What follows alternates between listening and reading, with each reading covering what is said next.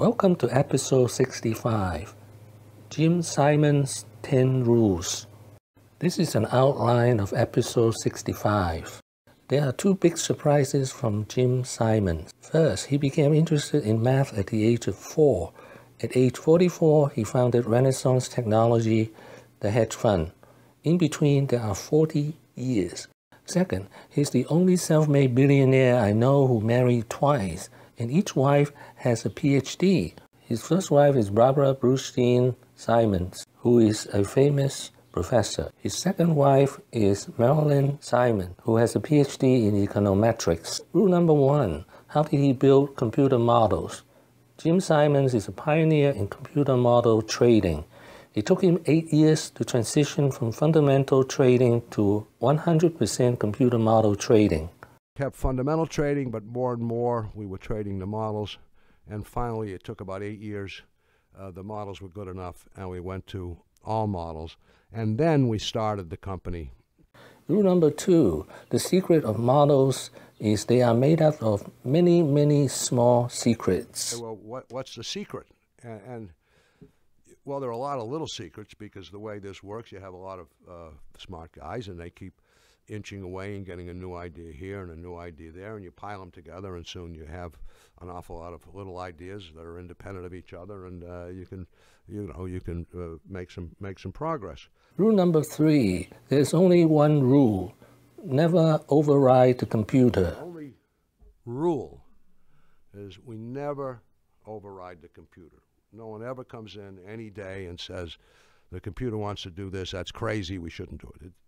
You don't do it, because you can't simulate that. You can't study the past and wonder whether the boss was going to come in and change his mind about something. So you just stick with it, and it's worked. So, well. Rule number 4, the secrets to building successful organizations. There are 3 parts. The secret sauce was really, in the first instance, having very smart people working for the firm. We built a terrific infrastructure. The computer guys are wonderful. So we take in, I think it takes in 9 terabytes a day of data comes into that outfit. And it all gets stored and organized and dished up to the researchers and so on. So it's a great infrastructure. It's an open atmosphere. Everybody knows what everybody else is doing.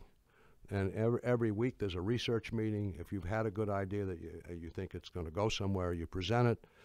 If it looks good, it goes to a small meeting. People vet it more carefully. But there aren't little groups working in the dark. Oh, this is my little system, and I want you to use it. So, and that's the best way to do science, I think, in a collaborative manner. Sure, you don't immediately, the first time you have a thought, you don't run down the hallway saying, I have a thought. But Rule number 5, find and partner with wonderful people. Now, I've partnered with a lot of people, and I think that partnering with people is terrific, but you want to partner with wonderful people. And the names I've mentioned, Chern and Sullivan and David Eisenbud, outstanding people. And you can leverage your own efforts, and sometimes partner up with people who are smarter than you, but that's fine. And but just have good choice in partners. Rule number 6, be original. Don't follow the herd. Don't run with the pack. Try to do something that's original. Well, of course you want to do something original, but sometimes it's in math or in science in general, everyone's kind of running to solve the same problem, do the same thing. If you're really fast, maybe you're going to be the winner.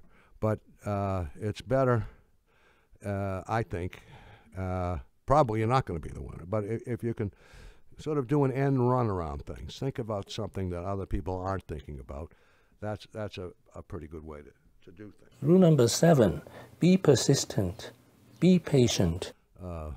Principle is don't give up.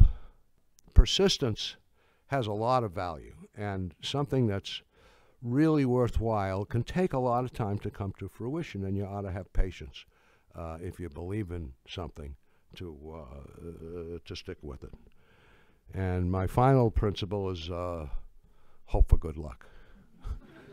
And that's it. So thank you very much. Rule number 8, you need common sense. There was a time when gold was going up.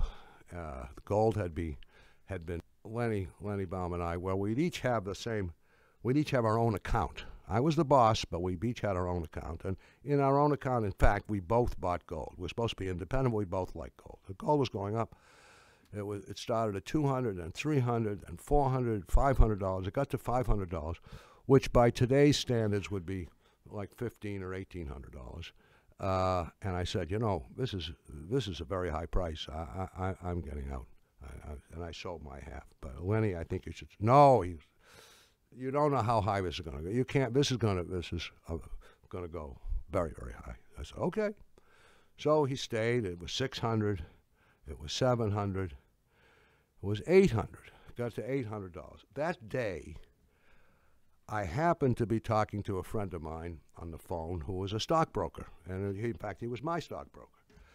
And I said, how are things, Dick? And he said, oh, well, they're fine. This morning, my wife, Lucy, came into my closet and cleaned out all of my old tie clasps and cufflinks and went downtown to sell them. They were gold. They were gold, see? I said, well, you having a hard time in your family? Why is she, your wife said, oh, he says, you know, she's a jeweler. I said, yes, I know that. So he said, so she only has to stand in the short line. I said, what do you mean, the short line? He says, don't you know that people are lining up and standing for hours selling their gold? I said, no, I didn't know that. Thank you very much. And I got Lenny in the office, and I put the phone up to his ear, and I said, Lenny, sell the gold. In fact, and he said, no. I said, Lenny, I'm the boss. Sell the blankety blank gold. I was more emphatic than that. He said, all right. So he sold the gold. Maybe it was $810. Oh, but he was mad. And the next day, we came in, and it opened at $830.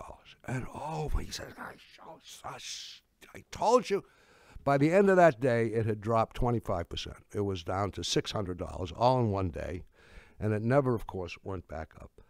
So that is an example of common sense and very good luck. Rule number 9, try to hire non-finance people. Hire scientists rather than finance type. Academics ourselves, we had an idea of who was a good scientist and who wasn't, and we brought in and continued to bring in excellent people, not just mathematicians, but computer scientists, statisticians, experimental physicists, astronomers. We got. Rule number 10, you need some luck. You need luck because there are tragedies and the unexplanables in life. For example, 2 of his children died of tragic accident. At age 20, Jim Simons himself almost died in Columbia in 1958 when he just graduated from MIT. Well, he was lucky, but his 2 sons were not. This is a picture of his son, Nick Simons, who died in a deep diving accident in Bali in 2003. I graduated MIT, those dates, 58. I did something that was actually an example of having no common sense at all. In those days, motor scooters had just been becoming popular, you know, Vespas, and they were Italian. It was either a Vespa or a Lambretta. Those were the 2. And we got the motor scooters, and a 3rd guy joined the gang. And we did get halfway. We got to Bogota, and that took 7 weeks, and I at least almost died. I came extremely close to death. I think I never told my mother that. If my mother had the slightest idea of how dangerous that trip was, she wouldn't let me go, but for some reason she did. So it was lucky on that account, but it showed little signs of common sense. Thank you for watching. Please subscribe and leave your comments and questions below. Wishing everyone peace and prosperity.